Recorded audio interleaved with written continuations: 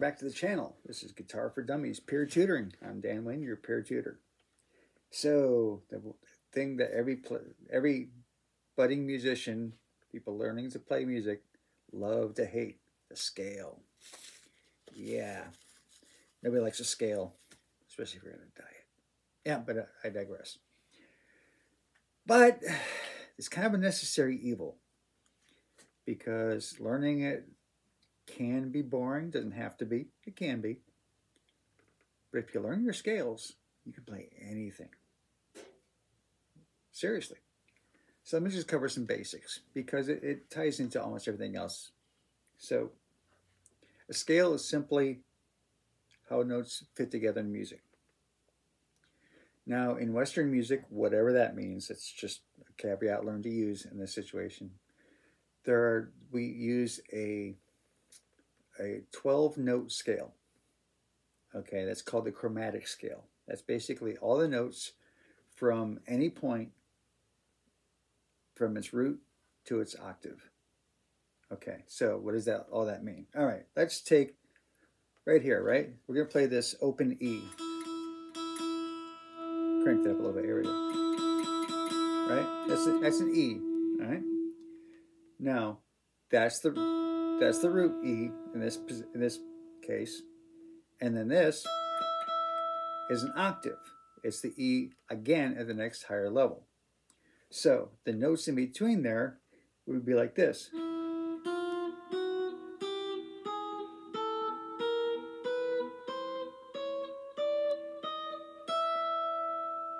Okay, so from that first one to this one are 12 notes.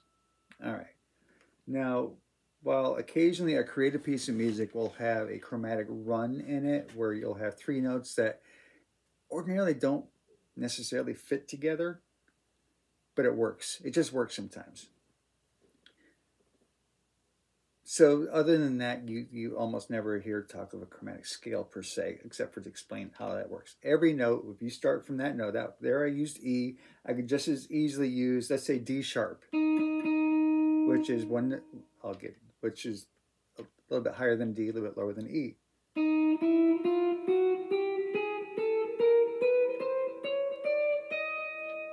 Exact same idea.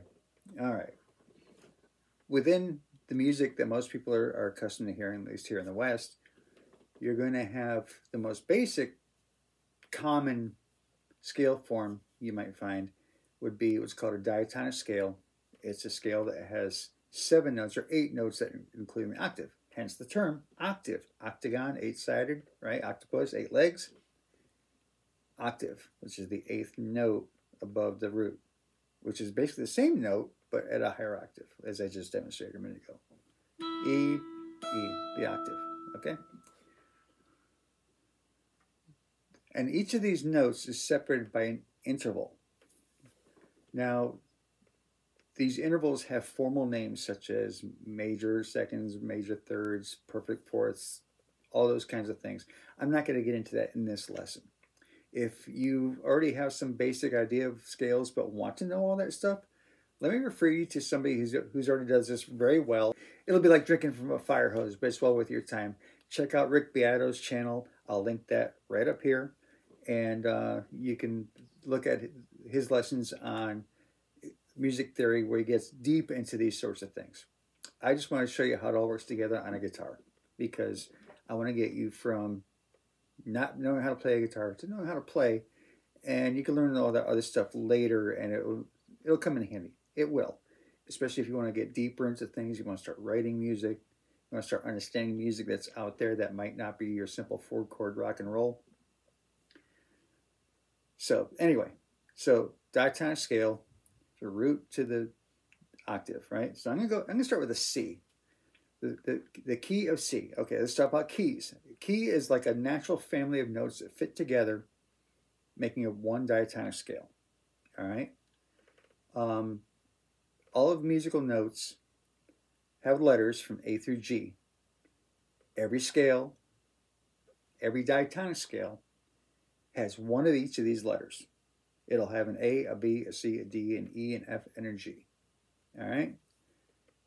The key will be whatever the major key for that, whatever that key is, will be based on whatever the root note is. So, for example, the key of C, the root note, of course, is C. All right. And then it'll go C, D, E, F, G, A, B, and back to C. I like to start there because we don't get into sharps and flats with that, because there are none in the key of C. In fact, quick advanced tip for you: if you ever look at a piece of sheet music and you look at the far left side of the staff, you'll see that squiggly line. It's called treble clef. You might see what looks like some hashtags and some lowercase b's. It's not what they are, but that's what they look like. If you don't see any there, that usually means that that song is going to be in the key of C, because there are no sharps or flats. All right. So here's what it would sound like. There's C, D, E, F, G, A, B, C. There's your octave. All right. Now, you might notice that my hand is half in, half out of the frame. You can't see it. I'll get to that later. The point of this at this time was not to show you how to play those notes, but simply demonstrate what they would sound like going from the root to the octave. All right. Now, the intervals between these notes are what are called tones and semitones. Sometimes they're called steps and half steps.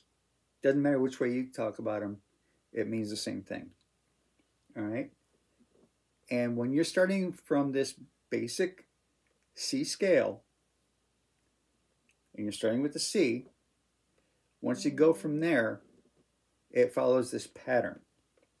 So from C to D is called a full tone or a full step. All right. On a guitar, here's your C note, which is your third fret of the A string, your fifth string. And you can either play the D with the open D string. You could also go up 2 frets on the A string and play the same note. Okay? Quick, someday useful piece of trivia, not right now, is that when you have this here, you have 2 of the same note, but they're not separated by a full scale. They're on the same. That's called unison. You have 2 notes the exact same level pitch. It's called unison. That's different from, say, there you have an octave difference. Anyway, I digress. Back to the intervals. So from C to D is 1 full tone, or on a guitar, that would be 2 frets. Okay? So now I'm going to bring the reference back to the open D string. From D to E is also 2 frets. Notice I'm playing on the 2nd fret of the D string. Okay, that's a full tone up from the D. All right. From E to F is half tone, because it's only 1 fret. So here's your E, here's your F.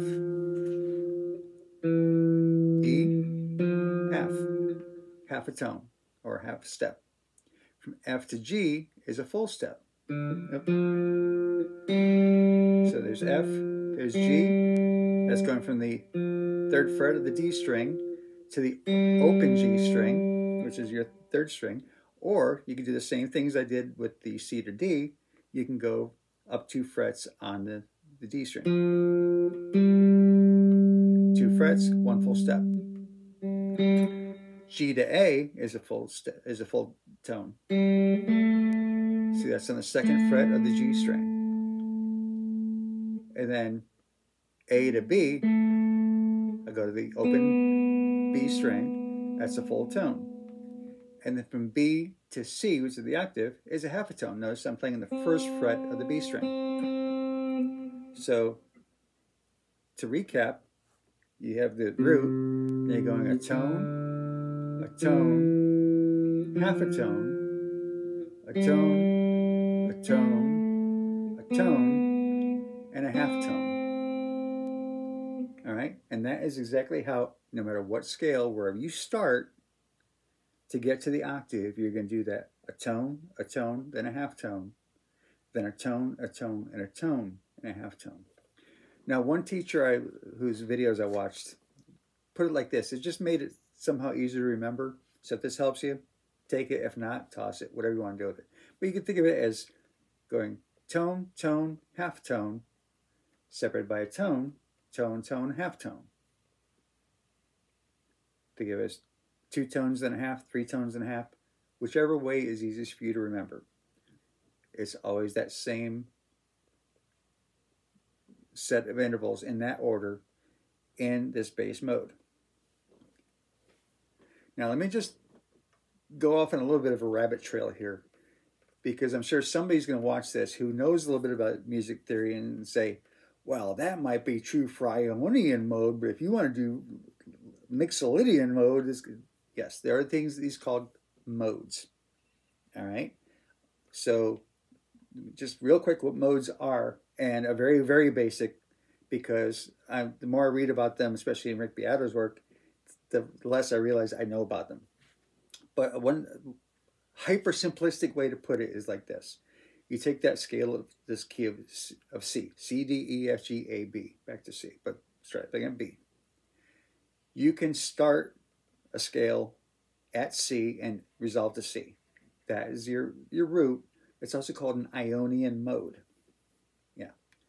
If you wanted to, you could start with the D. And go D, E, F, G, A, B, C.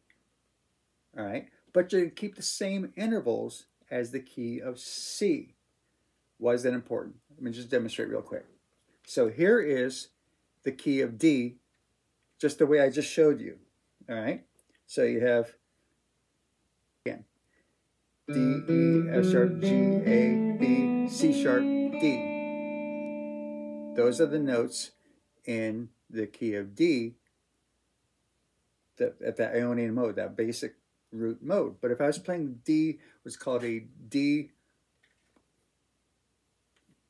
a D Dorian, which would be the second mode of these things. There's 7 modes because there's 7 notes in every scale, right? So since you can start from each of those notes if you wanted to in a different mode, there are 7 modes. The second is called Dorian. Remember it, not remember it, it's up to you. But this is what the intervals would sound like in the D Dorian.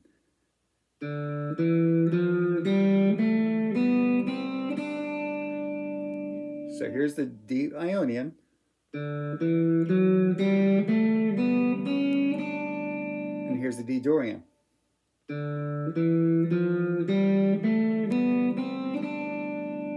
Notice it sounds different. Anyway, my whole point is just to show you that I'm always using what's called the Ionian mode, which is basically when you're starting with the root note of that key. I'm not going to get into modes, not in this lesson. I may not ever, because I don't think I know enough to even teach, other than what I just showed you, the difference between how to do that. All right. Getting back to, just in case I haven't lost you yet. All right. So those are your intervals between notes. Those intervals are always the same. Yes, Ionian mode, the root mode, whatever scale you're going to play. But it's always going to be that same exact interval. So you start the root, tone, tone, half tone, tone, tone, tone, half tone. All right. I also showed you how you could do the exact same thing with the key of D. Root, tone, tone, half tone, tone, tone, tone, half tone. Now what I'm doing there and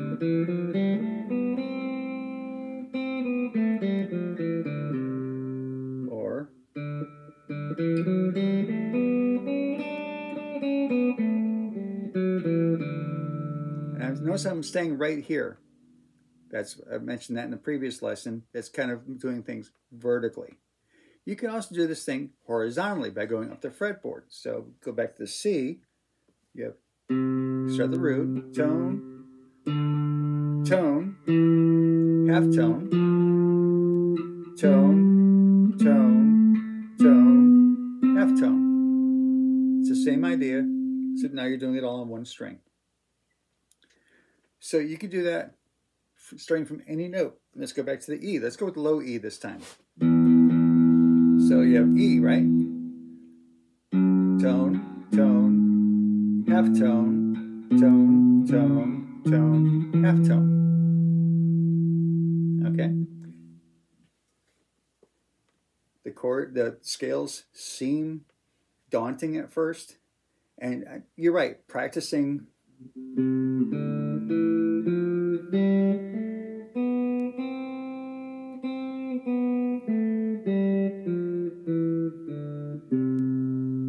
look, every other kind of drill, they're boring. Huh? See what I did there? Drill? Boring? Huh? Anyway, I cracked myself up. Glad somebody laughs. Memorization is important. Building muscle memory is important. But once you learn them, you can play anything. Let me think. Let me think of a song off the top of my head. Well, it's around. As I'm shooting this right now, it's November 30th. We're getting ready. We're going into the Christmas season. So let me think of a song. How about Holy Night? I like Holy Night. Well, I do like Holy Night, but let me go with Silent Night. It's a night theme. Anyway. So let's see. So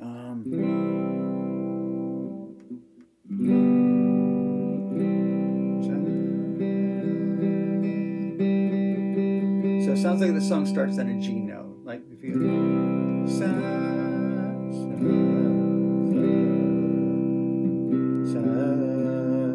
nope, that's not.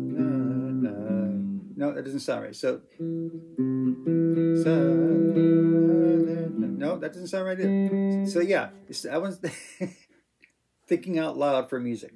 It sounds like the third note of the chord. The G is the beginning note of Silent Night. So if that's the case, knowing what notes I can use and which ones I can't, how might I figure out the melody to Silent Night? Let me see.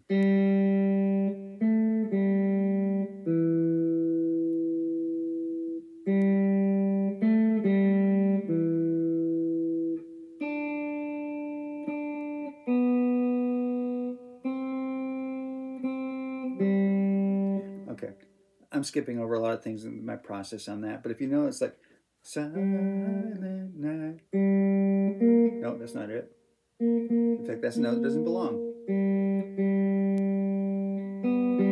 No, that's not it. No, that's not it. There it is. Nope. No, that's not it.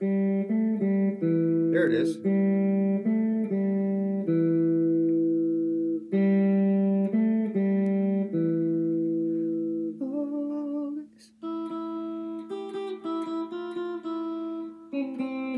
There it is. Nope. Nope. There it is.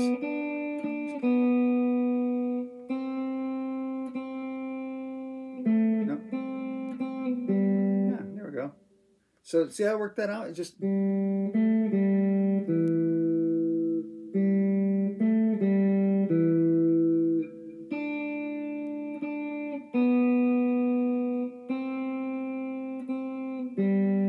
see, once you know the scale, it's not hard to figure out where the song that you know already fits in that scale.